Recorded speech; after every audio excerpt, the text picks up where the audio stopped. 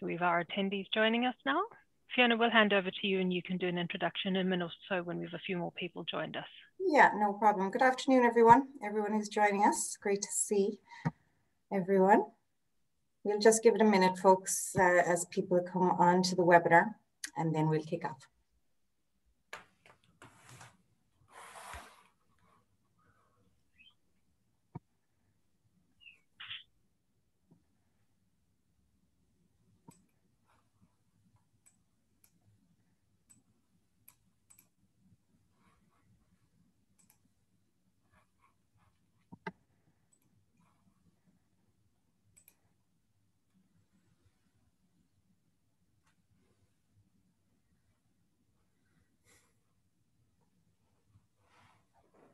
You seem to have slowed down, Fiona, so if you want to go ahead there, yeah. And I'm sure we'll have a few additional people joining us as we begin, and that's fine. So good afternoon, everybody. You're very welcome to our Safe Food Knowledge Network webinar this afternoon. Thank you very much for your time and your attendance. My own name, for those of you who haven't met me previously, is Fiona Leahy. I work with the Kerry Local Enterprise Office as the Business Advisor and Training Coordinator. And I'd like to welcome you here on behalf of the Local Enterprise Office. We're rolling out this event as part of a week-long national initiative called Local Enterprise Week. So we have a full schedule of events, both locally and nationally, aimed at small businesses, aimed at encouraging businesses to network, aimed at putting expertise out there, running loads of masterclasses, webinars, training programs from the 1st of March until the 5th of March. So there's still some time to jump on other events as well. If you have a look at localenterprise.ie, you can see a full list of the events there. This afternoon's event is specifically targeted at our very active small food producer network within Kerry. I'd like to welcome Linda Gordon from Safe Food Network. Linda is going to give you an overview of the food safety supports that are out there for SMEs. So while we do have a wealth of food production within Kerry, it's really important to know what supports are available out there. Linda's also going to talk us through food poisoning bacteria as well, obviously very important to note. Ed O'Neill will take us through cleaning and hygiene for SMEs. And James McIntosh will discuss food allergens. So folks, you have a wealth of knowledge here on this panel of experts. I would encourage you to make the most of their expertise, mine them for any information. We'll go through the presentations first, and then you'll notice at the bottom of your screen there's a little Q&A box there. So as the presentations are running, or indeed if you want to hold off until the end, we'll open the floor to questions and answers. And if you have any questions about the services and support of the Local Enterprise Office for food producers as well, I'd be happy to take those. So without further ado, I'll hand you over to Linda. Thank you. That's great. Thank you, Fiona, and thank you for giving us the opportunity to speak to your local enterprise clients, I suppose, and the people that you work with, whether you're in Kerry or wherever you're based. You're very welcome this afternoon. Now, can I just make sure that my screen is visible? Yep, you've got Linda. So we'll start with the slideshow. Thank you very much. So as Fiona said, what I'm going to talk about is just give you an introduction to the Safe Food Knowledge Network and the kind of supports and services and expertise and things that are available to food SMEs on the island of Ireland. So who we are, first of all, if you're not familiar with Safe Food, and some people aren't, and then some people, you know, there's confusion between ourselves and other, you know, maybe the FSAI, and people aren't sure of the distinction. But Safe Food, and we're based in Cork, that's our headquarters, and we have an office in Dublin, and we're an all-island government agency. We're one of the North-South bodies set up under the Good Friday Agreement, and we are responsible for promoting food safety across the food chain. So we're not a regulatory agency. I think it's important to make that distinction. You know, we're different to some of the, you know, the regulators that you will come across.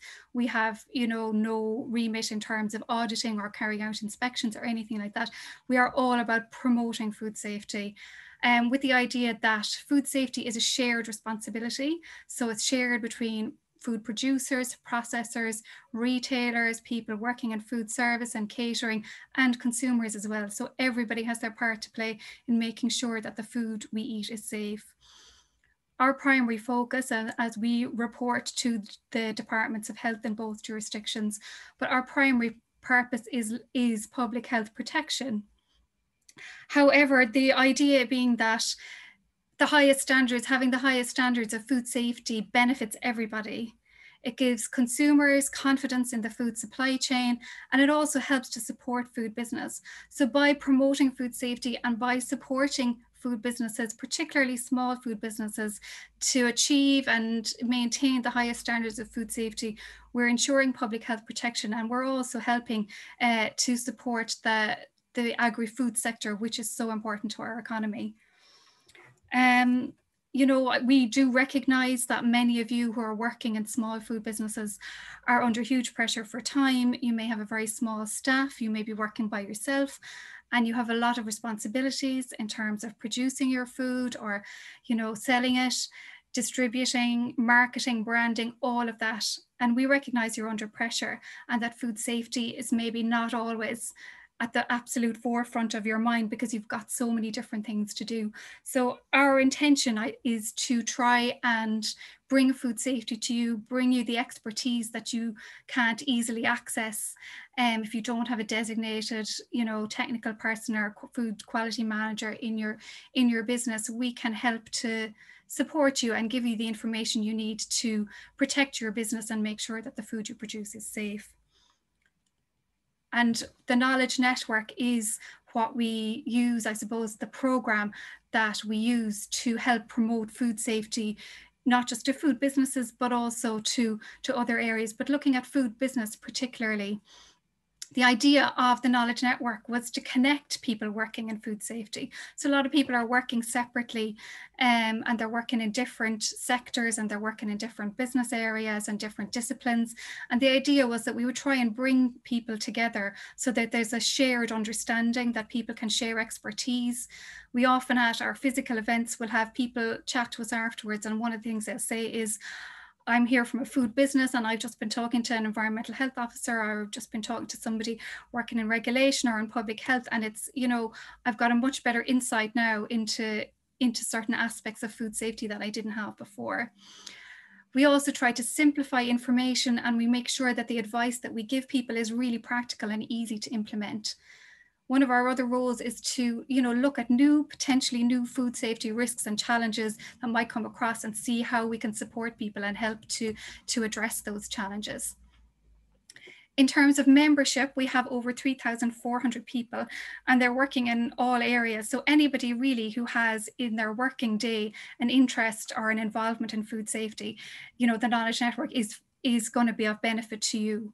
So food businesses, obviously, people working in environmental health, in the regulatory authorities, people working in public health, food testing labs, and those working in food safety research and education and training. We have all of those people, food safety consultants, as well as members of the network. So there's a huge range of kind of expertise across all those different disciplines.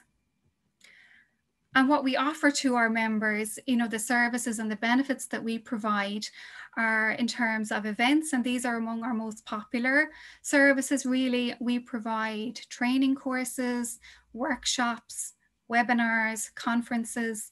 A lot of these are, you know, in-person events. We make sure that we go around the island when we're delivering workshops, say for small food businesses. We will travel around to different areas, and we've been to Kerry a few times. We've given workshops in Tralee and in Killarney, and we'll go to places where there's a high concentration of food businesses, but outside the major cities where we understand that people are under pressure for time. They can't afford to give up half a day to travel to a workshop or a training event.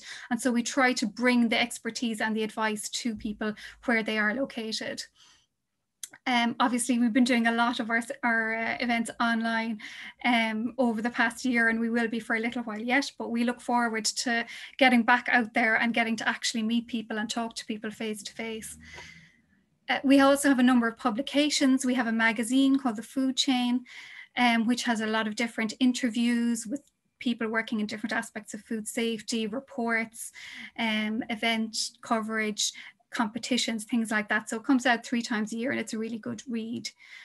We have a monthly electronic bulletin that goes out, an e-news bulletin that goes out to our members. And again, it keeps people up to date on what's happening in food safety, what events are coming up from our own events or other events that that people can attend that are relevant to food safety. And we have a number of articles then, which we call the future of food. So they're kind of looking ahead to what developments might happen, what are the new types of food products that people might be eating, what are the new challenges for food safety down the line. So we publish those regularly as well, and they just give you a slightly different perspective, and they kind of look at the bigger picture of the agri-food sector. We have a website where all of this information is located. You can see the address at the bottom, safefoodkn.net, and we have news and updates that's updated several times a week with different news items, and then we'll update on all our events and things like that. We also have a special section. A couple that might be of interest to you are the sections on small food businesses, and there's another one on food hypersensitivity. So there's a lot of information. If you go into those, there's a lot of information, including things like how to find, how to find a laboratory, testing laboratory, and different things like that.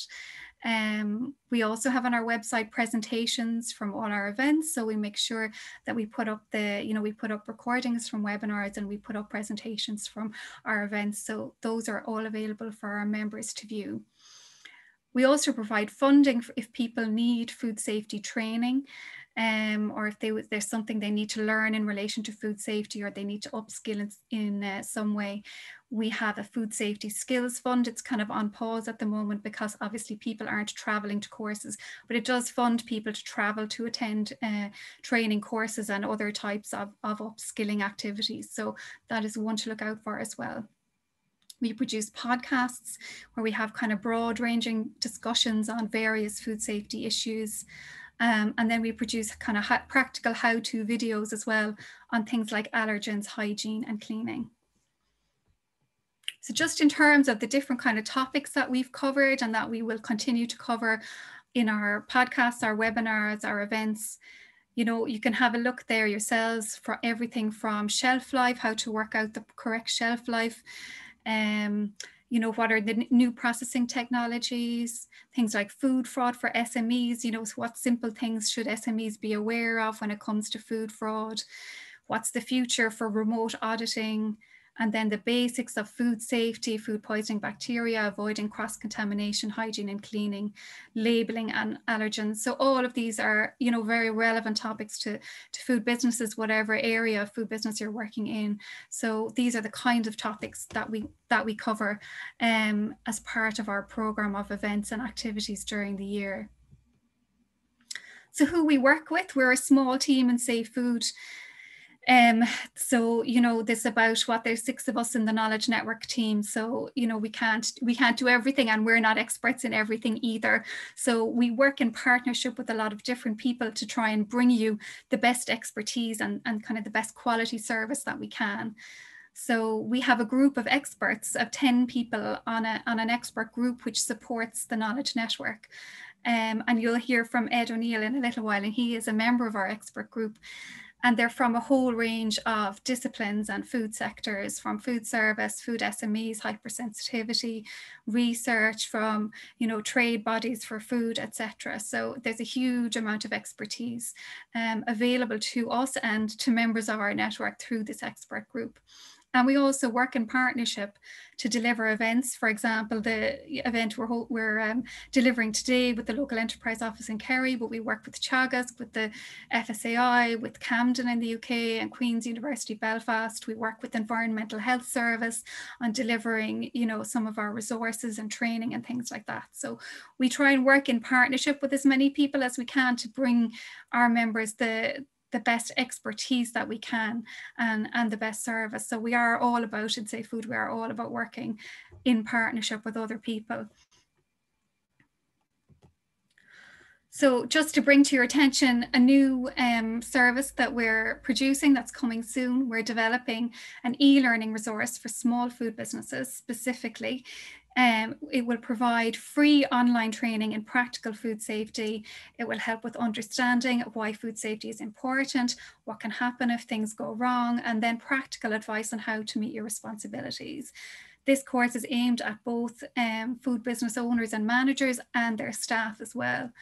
So it's a free resource. It will cover a number of topics. There's 8 different modules there that it will be covered, and you can see yourselves the different aspects. So it's covering pretty much every aspect of, you know, your food safety management in your business, and it you know, it'll be an engaging course and something that people will find easy to use. So if you want to keep up to date with this, if you want to be informed, it'll be ready within the next few months. So if you want to make sure that you find out about when it's released and that you can avail of it and have a look at it and see if it's something that you think would be suitable for your business and for training your staff, either now or in the future on an ongoing basis, you can sign up to become a member of the Knowledge Network at safefoodkn.net, and then you'll be notified of any of our events, our training courses, our e-learning resource, or any of our other new resources. You'll receive notifications, so you'll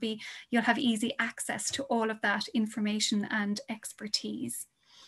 So I'm going to hand over now. Thank you for your attention, and I'm going to just ask my colleague Tracy to share a very short video that will just give you an overview of our website and where all the different resources are located. So I'll stop sharing. Thank you. And hopefully this will work now, because it did work earlier today, but hopefully the technology won't let us down.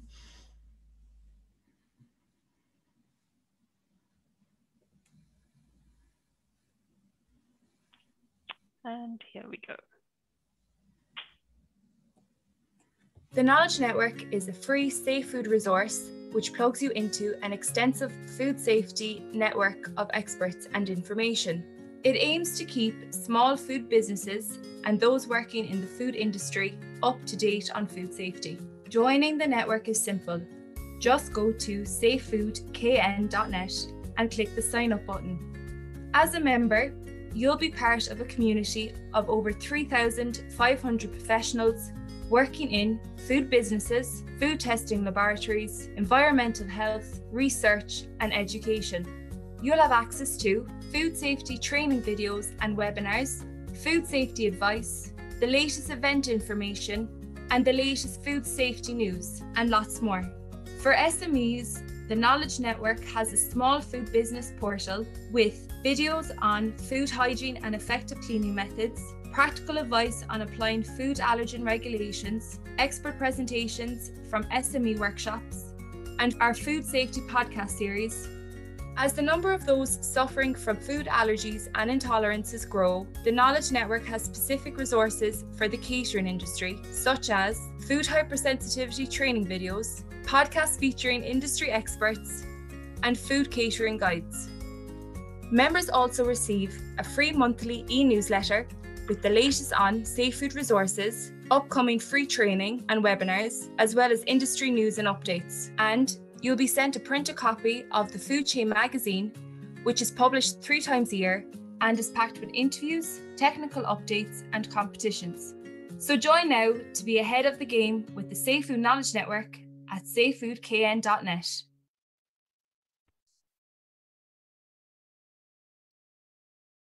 Back to you, Linda. That's great. Thank you for that, Tracy. I'm just going to return to my presentation, and we're going to move on a little bit now and just give you a flavour of the kind of information and that we provide around looking at food poisoning bacteria and what a small food business would need to know. So I suppose looking first of all at the importance of food safety and the importance of knowing how to control and manage bacteria in a food business. you know, we've seen various outbreaks over the years hit the headlines, and we also see, you know, problems and things, excuse me, action that the FSAI has had to take against food businesses. There was a very, I suppose, one of the most significant ones in Ireland in recent years was the salmonella outbreak in Dublin a few years ago, where there were 50 people reported ill, and sadly one person died, which is quite shocking in that outbreak. I suppose just brings home the seriousness of it for businesses, but also for public health. The UK have had various, you know, we hear from other countries, bigger countries than ours, I suppose, regularly large outbreaks related to different food types, salads, anything like that, where they've had an E. coli outbreak with 161 cases. If you have a food product that is contaminated and it is being produced on a large scale and being distributed across, you know, a country or between even member states in the EU or abroad, it can infect a huge number of people in a fairly short space of time. And then obviously the more people that are affected, then the greater the chance of very serious consequences for some of those people. How many people get sick from food? It's a very difficult question to answer, and it's one I'm often asked when I'm talking from a consumer point of view about food safety, and people would ask me, you know, but how do we know how many people get sick? Like, there's various research projects and reports and things like that, and sources of data on this. But just looking at the World Health Organization in Europe, they say that every minute 44 people, more than 20 million per year, fall sick from eating contaminated food, and 4,700 will lose their lives. But the problem is that this is only really the tip of the iceberg. When you think about it, for most of us, if we come down with something, you know, gastrointestinal illness with vomiting and diarrhea or whatever, most of us don't go to the doctor. So in order for a case to be reported, the person who becomes sick has to go to the doctor, and the doctor has to take a sample, which is then sent to the lab, and the lab has to report back on it. So it's only when all of those steps are in place that we actually get official reporting. So we have the officially reported information and number of cases, but the true number of cases is many multiples of the number of reported cases. So in 2018, EU member states reported about 5,000 outbreaks. So that's just outbreaks alone, not even kind of one-off cases of food poisoning here and there, affecting 48,000 people. So in terms of food poisoning bacteria, what you need to know, they're one of the most common causes of food poisoning. You know, unlike food spoilage, and, you know, people often do the kind of the sniff test, and they think, well, if it tastes okay and it smells okay and it looks okay, it's probably fine to eat. Well, the problem is that it may not have spoiled. So food spoilage, you can usually detect by smelling it or by tasting it or by looking at it, but it won't tell you whether there are food poisoning bacteria or not. Food poisoning bacteria do not affect the taste, smell, or look of food. So you cannot judge by those ways of, you cannot judge whether there's food poisoning bacteria present or whether the food is safe to eat. So the different ways that food poisoning bacteria can contaminate food are that you can have transfer from raw product, for example, raw meat, to a ready-to-eat food due to poor handling or storage practices. You could have it from food handlers who may be infected, and if they don't have good hand hygiene, they can transfer bacteria to the food. Or you could have, you know, something like a raw meat product or something that naturally has food poisoning bacteria present, and then if it's not cooked properly, or if raw milk is not pasteurized properly, then you can get a problem where the food poisoning bacteria will survive in the food. Then again, if you have food that's not stored at the correct temperature, something, for example, listeria could grow in that food and then cause food poisoning that way. So there's a number of different ways in which food can become contaminated with food poisoning bacteria. And bacteria can grow to very high numbers. If they're given the right conditions, they can grow to very high numbers in a short period of time. They can, even 30 minutes or even slightly less than that, the number of bacteria can double. So you could get from one bacterium to millions of bacteria in 12 hours. So that's why things like, you know, the different measures we have, and if you have a HACCP plan, your different critical control points are so important in preventing that from happening. So the kind of conditions that bacteria need is they need the right temperature, and that's the most important factor. The temperature, what we call the temperature danger zone, is generally between 5 degrees and 63 degrees. But between those two temperatures, bacteria will grow, and they will grow very rapidly. So that's why we look at temperature control is so important in food production and in food processing and catering. You want to keep your cold food cold, so that's why you're keeping anything that's been chilled or refrigerated, frozen, is below 5 degrees. And then you're keeping your hot food hot. So anything that's in hot holding will need to be above 63 degrees, because you're trying to keep any bacteria that might be present, outside of that danger zone. They'll grow much more slowly at lower temperatures. So that's why the storage and cooking temperatures are so important. They also need nutrients, so they need a food source, and they like foods that have high protein. So we think about our perishable foods that might have dairy products, meat products, egg products. Those kind of things will be very favorable for the growth of bacteria. So those are the kind of foods that we would keep in the fridge and that are perishable foods, and would have a use by date on them. They need a certain amount of moisture, so dried foods, don't tend to support the growth of bacteria. If you think of like dried rice or pasta or something like that, and those are the kind of foods that we would normally be storing at room temperature. And then they don't grow well in a very acidic product either, and that's why kind of acids are often used to preserve foods. But those are the main conditions that bacteria need to grow. I'm not going to go through all of this very busy table, but it just picks out the 4 main bacterial foodborne pathogens, which would be Salmonella, Campylobacter, Listeria, and VTEC, which is a type of E. coli that produces a very harmful toxin. Things to pick out about that, points to note, is that there's a huge variation in incubation times. I know a lot of people say to us, and maybe even encountered people saying it as well, they think, oh, I got sick in the morning, therefore it must have been the meal I ate immediately the night before. That's not always the case. The incubation times can vary. For Salmonella, can be 12 to 36 hours. It might be the meal you ate a day and a half ago. For Campylobacter, it's a few days. So again, you're not just going back to the last meal you ate. Listeria has a much longer incubation time. That can be up to 70 days, but it's usually up to about 2 weeks. So again, it's quite difficult to kind of trace back where the food came from when you've got a very long incubation time like that. Another point to note about Listeria is that it can grow at very low temperatures. So again, that's why you would find it in foods that might have a long shelf life, like cooked ham or smoked salmon or something like that. So again, your storage is really important, and your use by dates are very important here. It can be fatal in vulnerable people. I think maybe we've all learned a little bit more about people being vulnerable to infection over the last year, and there are certain groups when it comes to food poisoning that are more susceptible and may develop a more serious form of illness.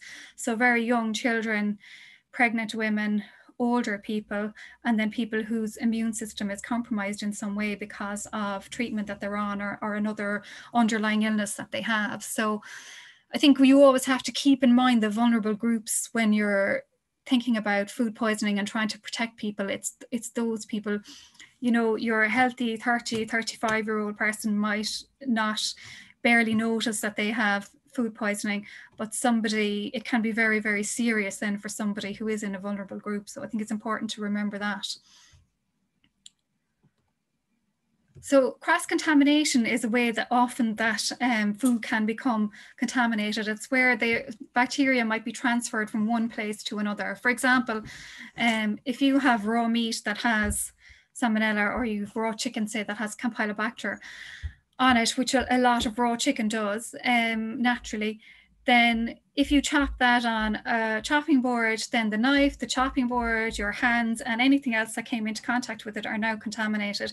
And if you don't stop that, if you don't wash your hands thoroughly, if you don't, wash all your utensils thoroughly, and if you don't have like separate chopping boards and things like that, if you don't maintain good separation, then the chances are that bacteria can spread to ready-to-eat food, a salad or something like that, and could make somebody ill. So to prevent cross-contamination, always clean as you go, wash your hands regularly, use cleaning agents and sanitizers, and we'll hear a bit more about that from Ed in a little while. And keep raw food separate from cooked and ready-to-eat foods. So how does cross-contamination happen in a food premises? Bacteria can travel on hands. So we've just talked about utensils and hands, jewelry, tools, equipment, even your cleaning equipment if it's not maintained properly, hair, that's why it always needs to be tied back and covered, water, food, and as I said, your cleaning equipment, clothes, uniforms, shoes. So that's why personal hygiene, cleaning, good hygiene standards are so important in a food business to try and protect the food that you're producing from being contaminated.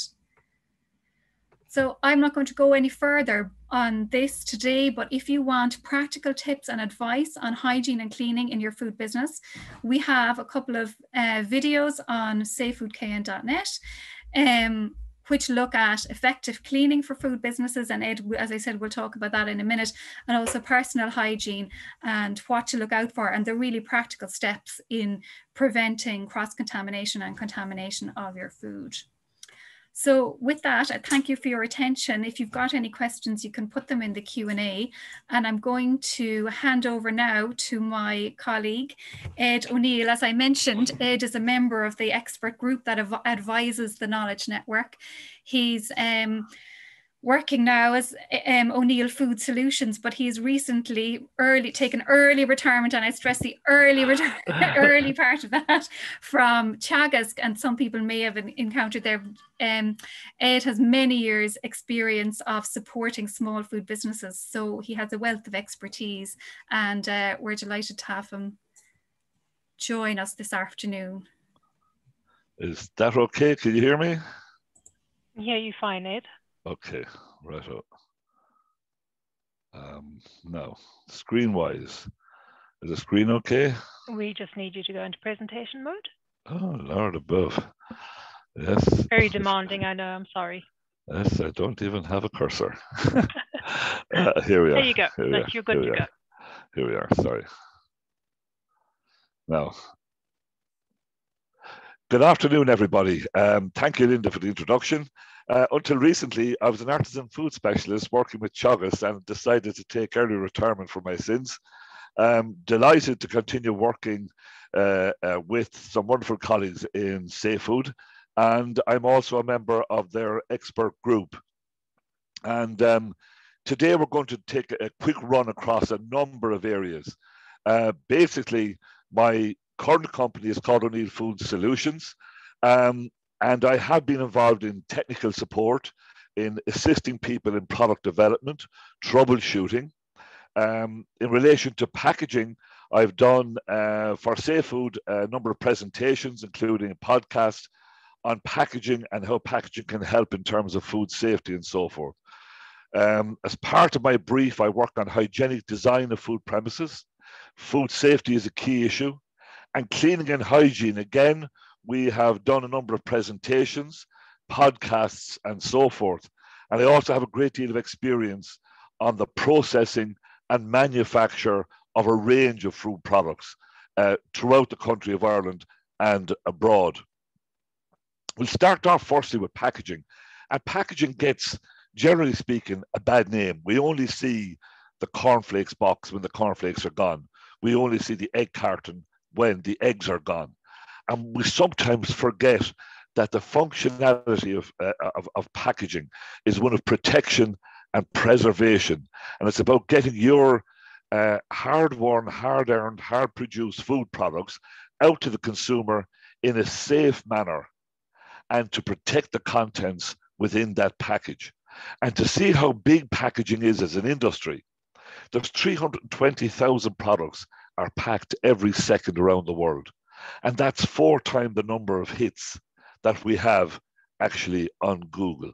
So it's a massive, massive industry. And when we talk about packaging, it takes many, many forms. There's glass, there's paper, there's plastics.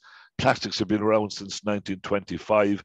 They get a degree of bad publicity because not many of them are biodegradable or recyclable. And so we tend to see them thrown on the side of the road. We heard about plastics in sea and so forth. But again, we must go back to the functionality. And sustainability plays a big role nowadays in food packaging. Can we use compostable packaging? Can we use biodegradable packaging? But when we talk about packaging, we also talk about shelf life. And a very, very good figure is that if we increase shelf life by 100%, the waste products are reduced by over 40%. And this is a very, very good fact to be aware of when we are actually talking about packaging. And at the end of the day, is packaging justified? Well, I believe absolutely. You can extend the shelf life of very energy intensive products, thus minimizing the environmental impact through waste reduction. You should also know, we often talk about the term carbon footprint. 97% of the carbon footprint rests within the actual food product itself, and only 3% within the packaging. Another area of my work is that in cleaning and hygiene. And it's an area where people fall down an awful lot. The first picture on the left-hand side, clean first, disinfect second. What we found especially in our face-to-face workshops that we've run throughout the country and in the north of Ireland is that we've often asked people, and what cleaning chemicals do you use? And they don't actually know. They can tell us that it's XPX 100 or whatever else, but a lot of the time they actually don't know what they're doing. And so what we try to do in a very, very simple fashion, and again, we've done this in videos and in podcasts as well, is to get through to people to understand, first of all, their food product and what's in their food product. So do you have fat? Do you have protein? Are there sugars in there? And so forth.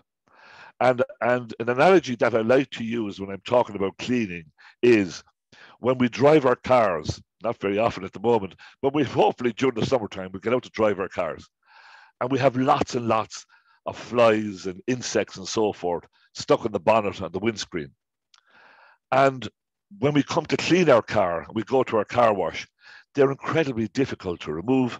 And why is that? Well, a lot of them have become dried on to the bonnet, the glass or whatever else, but they're made up of fat and protein.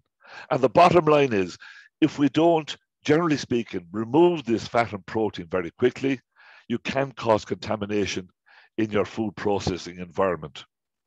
So again, it's first of all knowing your food product, and secondly then, how do I clean my equipment so that my food surface for the next round of food products, be it a beverage, be it a sauce or whatever else, is perfectly clean.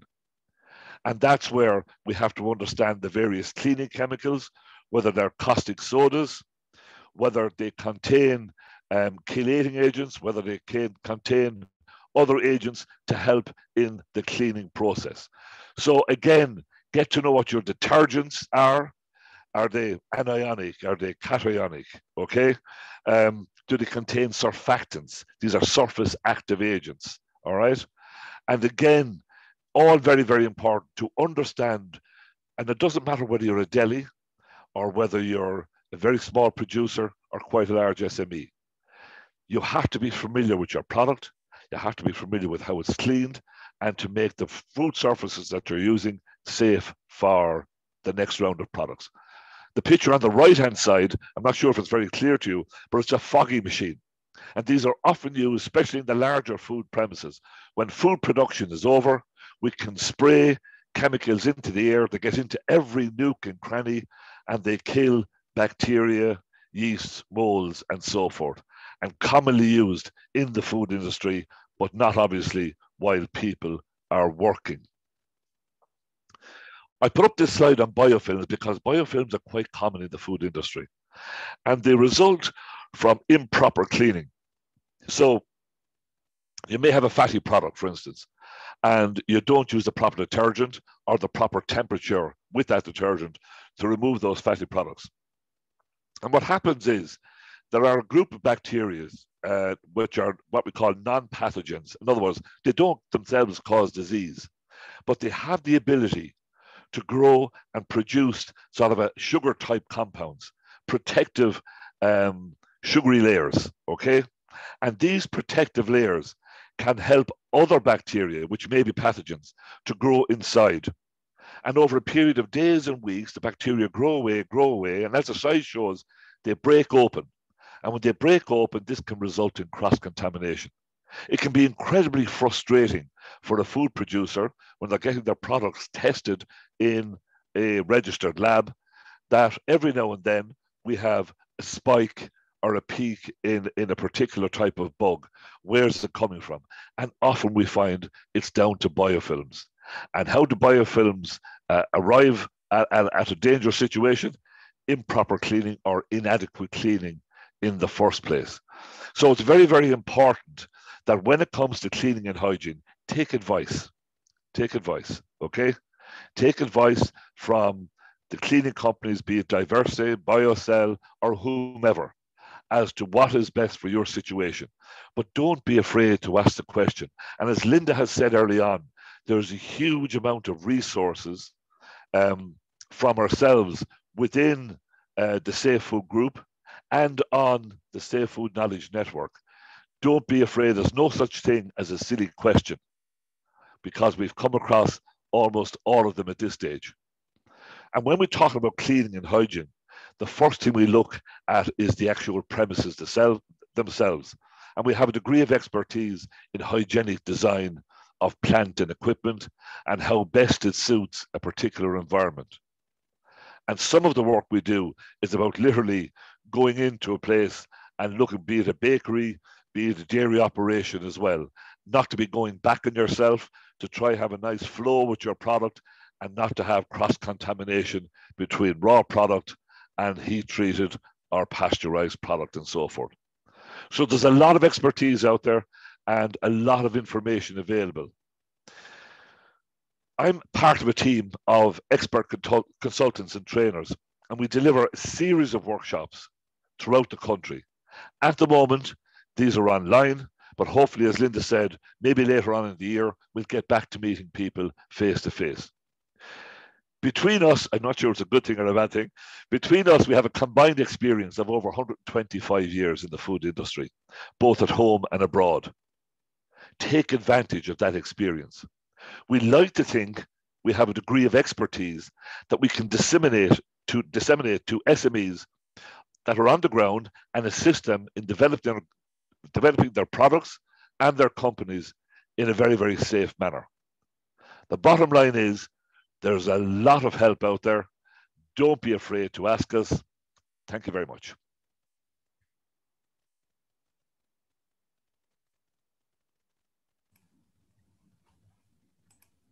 Thanks, Ed. Okay. Thanks, Ed, for that.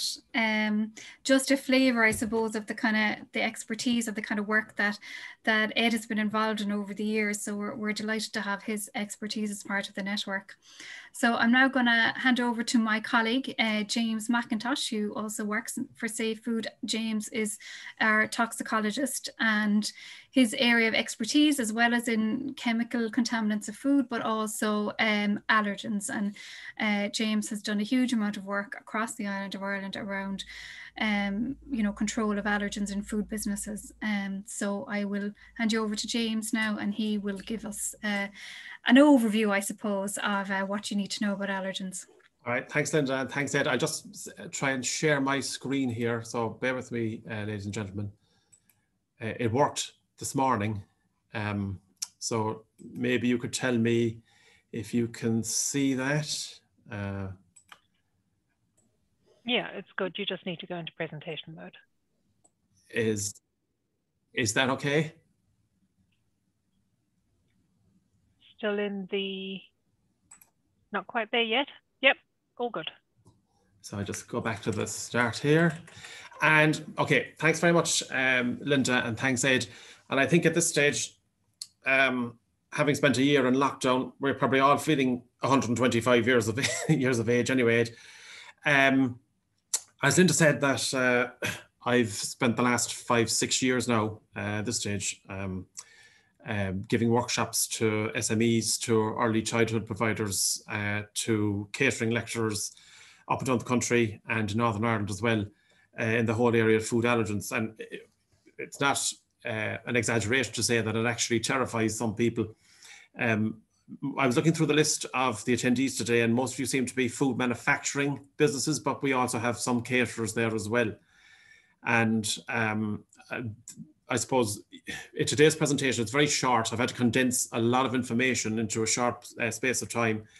But I just want to hone in on one or two issues that I think are important that have cropped up again and again for both caterers and manufacturers, and which I suppose really is just to help you protect yourselves really, and protect your customers as well. If you look at the product recalls, now, I got this off a colleague of mine in the Food Safety Authority, and they take note of the food alerts, that's published warnings about food products that are then recalled or withdrawn from the market every year. And if you look at the stats from last year, back 5 years to 2016, you'll see that on average, I mean, if you're taking average those percentages, it's roughly half of all the food product recalls each year in this country are due to food allergens. Now, when I say they're due to food allergens, it's invariably due to some kind of mishap with the actual labeling on the product.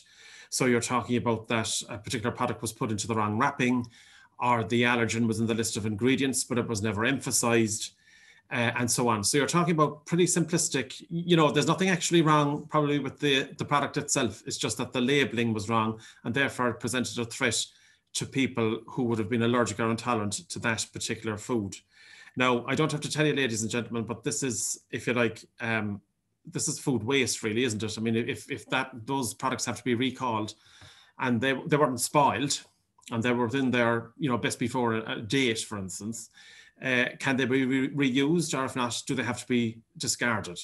That's, I suppose, a classic example of food waste. And the sad thing there is that you'll see that there's no trend downward in those statistics over the last 5 years. So it still is quite a problem. And as a small, particularly the small food manufacturers, I don't know if any of you have ever had the experience of having a product recalled, but it's probably not something that you'd wish to repeat again.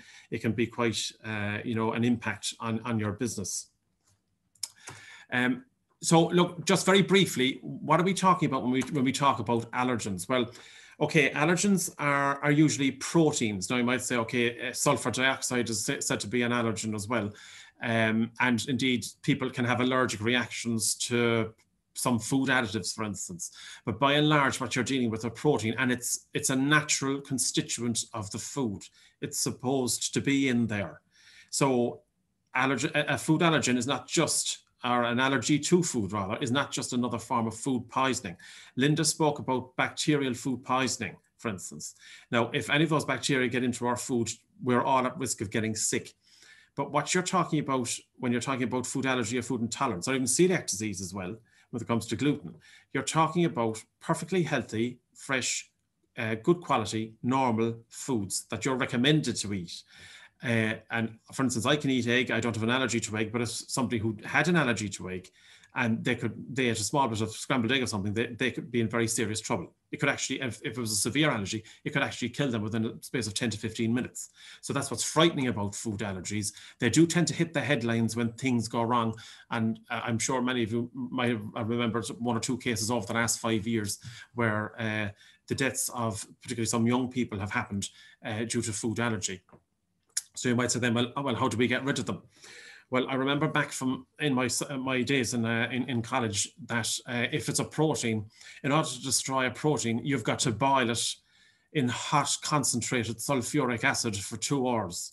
Now, if that doesn't tell you how tough it is, I don't know what will. But they are very hard to get rid of. I mean, you can denature a protein with heat, etc. But sometimes that has the effect of actually making it more allergenic. For instance, roast peanuts are more allergenic than unroasted peanuts. So the question is, well, if you can't get rid of them, how do you manage them? You basically apply the principles, what are called HACCP principles, to the management of food allergens as well. I'm not going to go into those now because I don't have the time. There are a number of resources available, freely available online to help you do that. But one thing I would draw your attention to is that one of those principles is to document everything you do, okay? With regard to allergen management, take notes, document everything, and have a paper trace with regard to everything you do, okay? Why bother with food allergen management? Well, it's the law. You have to do it. There's no alternative. Food allergies and intolerances are probably more common than you might think. The statistics are that about 1% of the population have celiac disease. About 3% have food allergy. 5% have, in around 5% have lactose intolerance. The experts think that probably upwards of 5% have what's called non-celiac gluten sensitivity. And then you've got a whole plethora of other intolerances as well.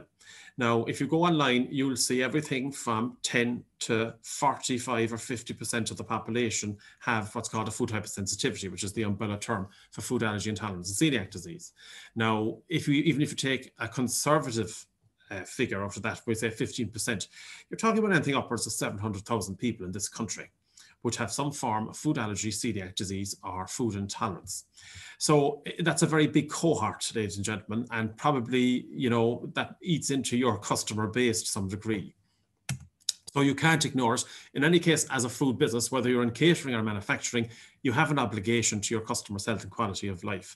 They are completely reliant on the accuracy of the information they get with the food products that they buy, whether it is in a restaurant or in a shop. Okay, they are totally reliant on that information and the accuracy of it. There is no cure for a food allergy and intolerance. What they have to do, they must avoid the foods that make them sick. And there's research to show that that's easier said than done. And of course, to be bloody minded about it, it actually makes sense from a business perspective when you take into account the numbers that I've just iterated, but also when you consider the new trend towards clean label and gluten-free, dairy-free, meat-free, things like that, which is a mega trend worldwide actually. So you can't afford to ignore it. Now, if in a normal world where we could meet in a venue and have an exchange of ideas and questions, and that's one of the things that I miss about this medium. I ask you, well, what kind of food allergy and intolerance queries do you normally come across in your business? I would wager that you probably get questions about the gluten content of some of your foods, particularly in catering. You'd come across a lot of queries. Gluten, I mean, anytime we ask this question, gluten seems to be one of the most popular, and that's borne out then by some of the research that's been done. I pulled this from a Mintel report. It was done back in 2017, 2018, and it was a survey of 2,000 people on the island of Ireland, both in the Republic of Northern Ireland, and they were asked if they avoid particular foods because a particular member of the household had an allergy intolerance to them. And of course, gluten, quite unsurprisingly, comes out on top, followed by dairy, wheat, lactose. I think it's interesting they separated lactose from dairy. I would have thought dairy was the main source of lactose, and nuts and fish and shellfish, they'd be the top 6 from that survey. We did our own survey in 2019. This was a survey of caterers, and we asked them, well, what were the most popular food allergy related requests they got? And once again, of course, celiac or gluten-free, really, or celiac containing gluten was the main request, followed by peanuts, nuts, milk, and egg. And if you actually look at the details of the food product recalls in the FSAI, they vary slightly from year to year, but the tops are always milk, egg, and nuts, funnily enough. Now, I'm not going to go into the 14 regulated foods that cause allergies and intolerances. I'm sure many of you are familiar with those. If you're not, you should all be familiar with them if you're running a food business, because these are the allergens that you need to control in your food products. That's the regulation there is Regulation 1169 of 2011. It came into force in 2014, actually, the end of 2014. So it's been around now for about 7 years, and moving on for 7 years. The allergens, any of those 14 allergens must appear on your product label if you use them as ingredients, or if they are ingredients in ingredients that you use for your product. They must be emphasized in the list of ingredients on your product label. Be careful, as some are quite specific, it may not be obvious. What I mean by that is there are 6 cereals and 8 different forms of nut listed in that legislation. And if any of these are an ingredient in your product, that's what actually goes on the label. So for instance, if you had a, for the sake of argument, a hazelnut, hazelnuts in your food product, it's not sufficient just to say nuts on the label. You must say hazelnut. There are 6 cereals, but in essence, 2 of them spelt in Camata forms of wheat. So for the purposes of labeling, you have to consider, does your product contain wheat, rye, oats, or barley as an ingredient? And that's what appears on the label then. If you want, by the way, to add in gluten, you can. You can do it in brackets afterwards. But always remember, it's the actual allergen that needs to be emphasized. And I don't know about you, but most of the products that I look at, the allergen is labeled or is highlighted in bold script. There are exceptions, by the way, to the labeling requirements. I'm not going to go into those.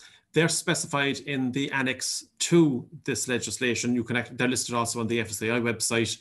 There are things like, there was one product there, isinglass. It's a structural protein isolated from fish bladder, and it's used as a clearing, a fining agent in the production of wine. So I don't know if any of you are producing your own wine, and maybe you need a clearing agent.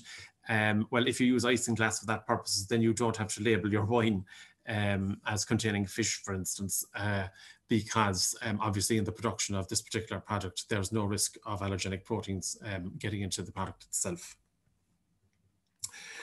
Just to highlight that of those 14, sulfur dioxide is the only one that really has what's called a labeling threshold. In other words, if you use it, you need to work out the concentration in your final product, and there's a threshold there, and if it's above it, you have to label. If it's underneath it, you don't have to label. Okay, but that's for anybody who has who uses sulfites or sulfite based ingredients in their products. Now, that's the easy bit. They're the allergens that you know about. They're your ingredients. What about allergenic cross-contamination? What's the risk of allergen cross-contamination in your product? Or if you're a caterer, what's the risk of allergen cross-contamination in the meals that you provide? Okay, it's the same question. This is the main worry really for people who have food allergy or food intolerance, whatever the source of the food. This is really where things go wrong, okay, for them, and where you get adverse reactions. It's also the reason that underpins the use of what's called precautionary allergen labeling, also more familiarly known as may contain labeling. Now, you know what I mean. You've seen it all in products: may contain gluten, may contain nut. There's a variety of phrases there: produced in a factory where nuts are also used, etc., etc. It's important to know that there is no legislation underpinning the use of precautionary allergen labeling, right? It's entirely voluntary. It was actually developed by food businesses as a way of communicating to their customers that there was a chance of an allergen ending up in that product because of the production environment in which that product was produced. The only caveat to its use is that it shouldn't mislead the consumer, the end consumer. Now, unfortunately, the FSAI did a survey there in 2011, and they looked at precautionary allergen labeling, and they took products that had this on the label, and then they tested that product for the allergen that it was highlighting. And in 94% of cases, that allergen was not found in those products. So did that represent an overuse of precautionary allergen labeling? Quite possibly, yes. So the question to you is, when do you use precautionary allergen labeling? Do you carry out a risk assessment in your own kitchen or your own production facility? Now, risk assessment, it means different things to different people. But basically, look, what you're asking is, what are the chances of an allergen that shouldn't be in one of your products getting into one of your products, and how does that happen? I've come across cases where product had may contain peanut coming from an environment where they didn't use peanut at all. So why would you put that on your product? You know, what does your risk assessment show? Did you actually assess the risk of peanut getting, even though there's no peanuts used in your production facility? what about your supplier, for instance? What can you ask your supplier? You should be able to ask them any question at all. Now, some people recommend that maybe you should change your supplier if you don't get adequate information for them. Well, that's easier said than done. You know, once you get the exact specification and the exact ingredient that you want from a supplier, you're really not in a position to want to change that maybe. But ask them. If they provide you with raw material and that raw material may contain labeling on it, you're more than entitled to ask them, well, look, did you do a risk assessment? And is that what you've done? Or are you just putting it on because, you know, you think there might be a chance of, without any risk assessment? You have no way of knowing how true that is or how accurate it is. And that goes for caterers as well, by the way.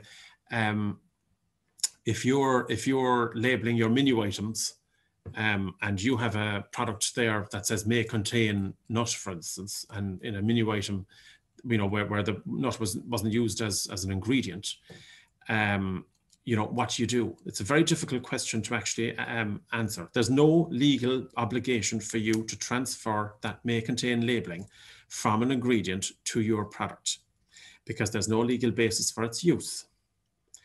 But of course, the trouble is that we've never actually tested that in Irish law. There's insufficient case studies to date. Who's to say, for instance, that you know, if something was to go wrong, somebody was to take a reaction, that their senior counsel wouldn't say, well, did you check your ingredients for any may contain labeling for this? And why didn't you pass that information on? It's, you know, it's we could speculate here all day as to what would happen, but it just hasn't been tested. It goes back then to the whole issue of document everything that you do. In the case of, for instance, a caterer, if somebody comes into your restaurant and they have an allergy and they wish to eat, they probably, more than likely, they will engage with you anyway. And they may well ask you, look, I see that the menu items don't contain a particular allergen, but was there any precautionary allergen labeling on the ingredients? Well, if you have to document the allergens from each of your ingredients anyway, it's no big extra deal to actually note if there's any may contain labeling on it as well in your documentation, and pass that information on if you're required to do so. In UK law, it's a statutory defence, due diligence. And the reason I bring up UK law, I know that they've left the European Union, but at the same time, it's common law, and Irish law and UK law are very similar in that regard. The defence is, it is a defence for a person charged with the offence to prove he or she exercised due diligence and you took all reasonable precautions to avoid committing the offence in the first place. And therefore, the reason for the event was well beyond your control. Okay, that's the due diligence defence. There's no such thing as no risk, but there is such a thing as reducing the risk to as low as you possibly can. All right. So how do you prevent allergen cross-contamination? Well, I'm sure you'd agree with me that some allergens are more difficult to control than others. I mean, it's obviously, you know, easier to control celery, for instance, than it would be to control gluten. If you think of opening a packet of flour, it just goes everywhere in a room in no time at all. And it can land in surfaces, it can land in foods, etc. Since I said most allergens are proteins, that means they're sticky and they can stick to the side of utensils and woks, etc. And they can build up in the films, you know, the oily films that maybe exist at the side of utensils. So hot water and detergent and a good scrubbing basically is needed to remove them. Don't forget things like reusing oils. If you had fish, if you cooked fish in vegetable oil and you reuse that to, you know, cook chips or something, you know, chances are your chip's going to be absolutely smothered in fish protein and therefore dangerous to somebody who has a fish allergy. So it's just common sense steps really to preventing cross-contamination. Linda dealt with this with regards to microbial control, but it's fundamentally the same principles that you apply to allergen control. Allergens can move from one food where they should be to other food where they shouldn't be. And it's a matter of just doing your own risk assessment or assessing the risk of that happening. Errors and oversights, yeah. Inadequate cleaning of shared equipment is it would be a source of allergen contamination. For instance, if you were to put non-allergen containing products through first before an allergen containing product, the use of rework, if you do you add like with like rather than wasting the material, ingredient changes from your supplier. This begs the question, the chain of information in your company. I'm sure many of you probably are, have very small companies. Maybe they're just one or two or just a handful of people. But who's responsible, for instance, for getting the allergen information as it comes in to your company from your supplier? Is there somebody charged with that task? And then moving it up the line to make sure that that the correct information is established at the very beginning of the process, and that's then carried through to the final product. Do you have a new product development facility in our companies that large, for instance, or is it the buyers? Maybe do you have a buyer, or are you the buyer? Are you responsible for getting this information from the start and making sure it's accurate, and then feeding that back into your system? These are questions that you need to ask. And don't forget terminology. Some of the ingredients, mightn't be that obvious. Lysozyme, for instance, lysozyme is used as an antibacterial or a preservative. It's found in your tears, by the way, and it's one of the most potent antimicrobial substances we know. But lysozyme, from commercial lysozyme, is usually obtained from egg, and it is itself an allergen. Okay, so just be aware of that. And it's good to have an allergen control plan. I'm sure you all have to some degree at this stage. And I'm not going to go into the detail on this. There are some principles around for an allergen control plan, but the number of, you have to fit it to your particular business and your particular circumstances. And finally, just to reiterate some of the resources that we have, Linda's gone through those, and they were mentioned in the video. I'd also highlight, by the way, that we have some resources for dealing with gluten. Now, just to be aware, particularly if you're in catering, of the terms around the use gluten-free and very low gluten and everything you can and can't say. The legislation, there's specific legislation underpinning gluten, and it's very, very tight. So just be careful of that. If you want to produce a gluten-free product, or indeed you want to offer a gluten-free choice, or if you're asked by a customer for a gluten-free option. Okay, just be very careful when you in the language that you use, really. And I leave it at that. So thank you, and I think we're now ready to go into the question time. Thanks, James. That's given everybody a kind of a whistle-stop tour of the Knowledge Network and the kind of expertise that we have available to us and the kind of services we offer. So, you're welcome to join us on safefoodkn.net. And I'd recommend you just even take a look at the website, because most of the a lot of the stuff that we've talked about today is available for anybody to look at. So you got to just have a look around the website and see what we have available to you. We've recorded today's session, and I think Fiona will be sending out a link to that, and there'll be information on, there'll be an evaluation form. So we'd welcome your feedback and information on how to join. So thank you. Yes, absolutely. I'll be sending out that information, and thanks very much to all of our speakers today, James, Ed and Linda. Really informative presentations, and I know each of you referred to it, keeping it short, but God, what a wealth of information within that time frame. So thanks very much. Now, can we open it up? Does anybody have any questions? I didn't see any questions coming in throughout the presentations. I think people were just riveted. So if there's any coming in now, as I said at the start, folks, make the most of these guys while you have them here, just to their knowledge, their information.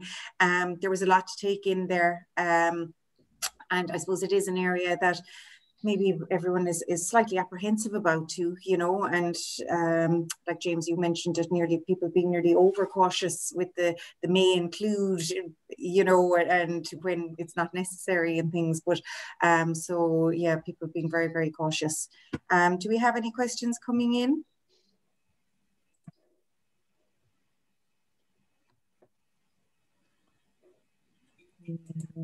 There's Miriam is coming back to us with a question in a moment, I think. So I suppose setting up your kitchen at home, where to start. I know this is where a lot of our own clients start, a lot of early stage food producers who are at that idea stage and maybe looking at exploring the feasibility of a food product and stuff. They're all starting in their kitchens at home. They're not out in the commercial spaces yet. And look, I suppose there's certain pros to that, but there might be certain cons as well. Any advice to food producers starting off at home? Well, I suppose the first thing we would always advise people is to get themselves registered, you know, and contact their local environmental health office. And, you know, the environmental health officer or the regulatory authorities can be a great source of information as well. So they will need to be registered. So they need to ensure their compliance with the legislation. And I suppose that's kind of not our areas, would be more with the FSAI as distinct. But I suppose there is plenty of like the advice and the information that's on our website and that we've given today, like some of it might sound it's not relevant to you, but you know, the basic principles of food safety are applicable to everybody, regardless of what your business is. So your first step is to make sure you're registered and that you're compliant with the law, and then to start informing yourself about food safety and look at as much information as you can. Look at your, you know, your setup, look at your ingredients, your suppliers, making sure that you have all the documentation that you need, things like your traceability, and then, you know, the basic principles about cross-contamination, about allergen control, about cleaning and hygiene.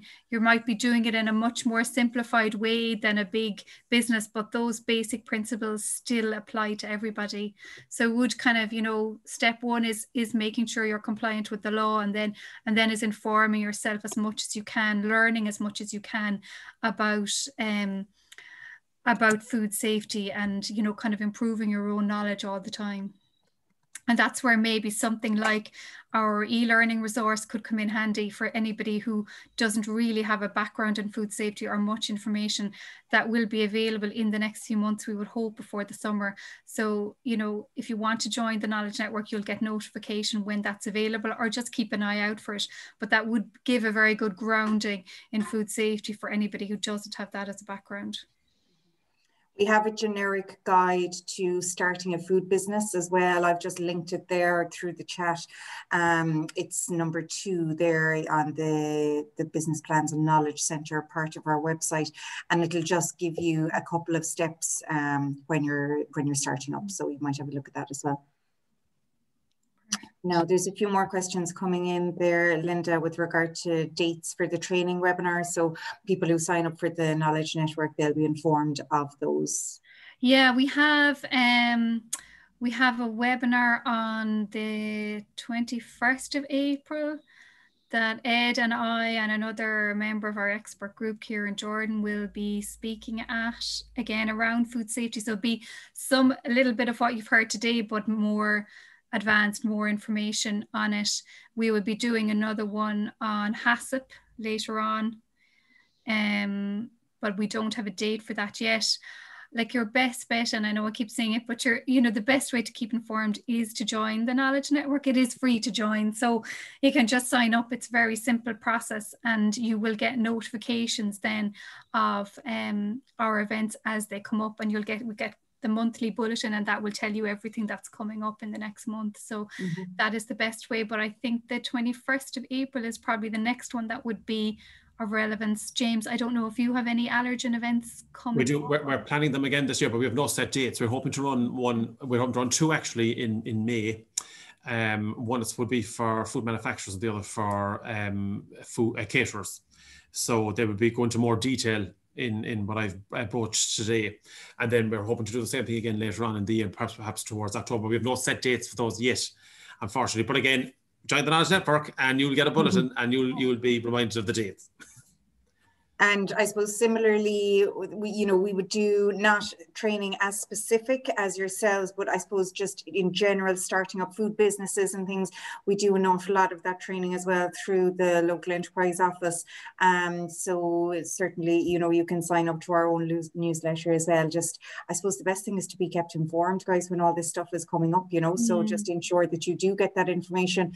I know we're all bombarded with emails and stuff at the moment, but, it's just better to get those emails, and if they're not relevant, you can just dismiss them and delete them. Some questions here about getting help setting up a HACCP plan for your business.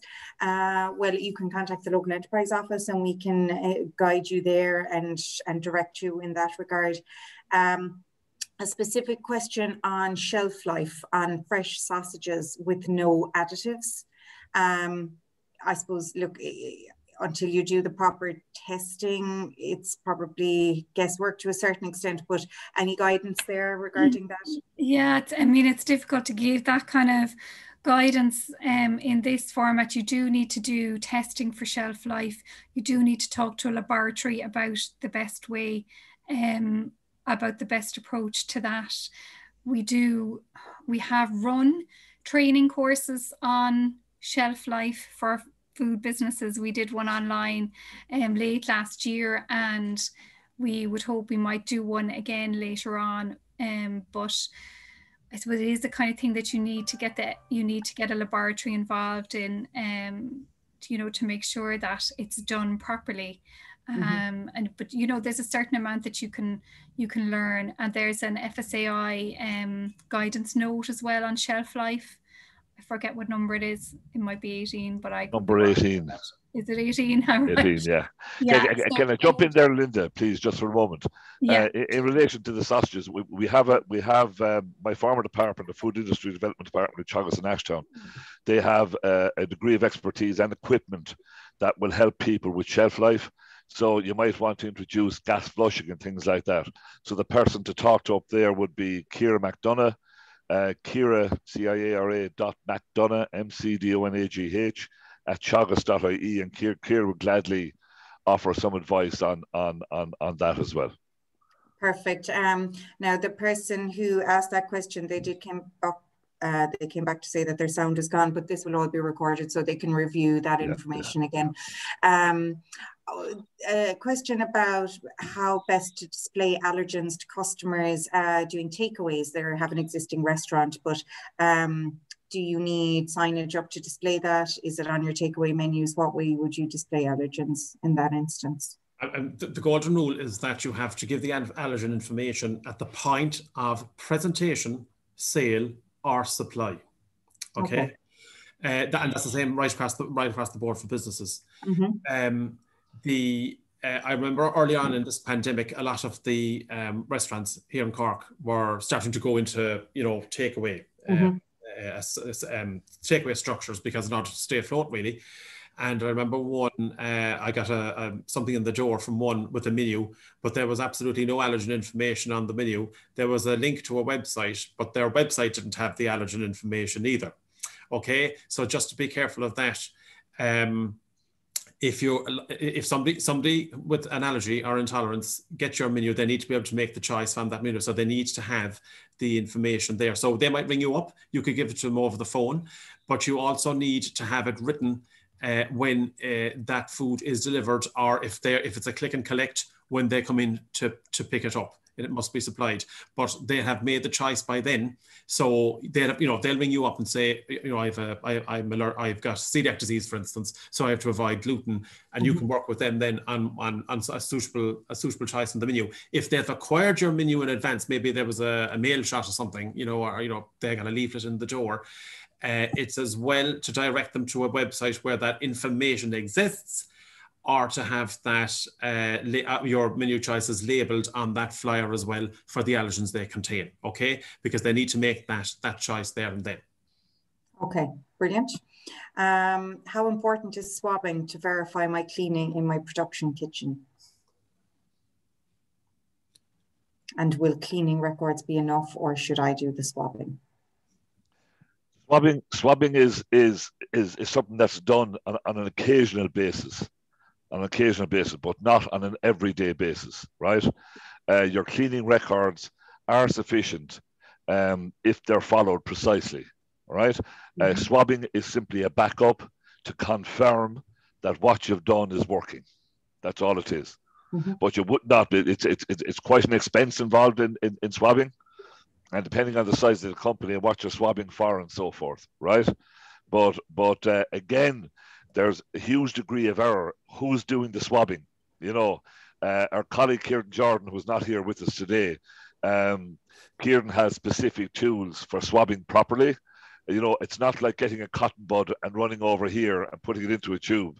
You know, there's a certain way of doing it.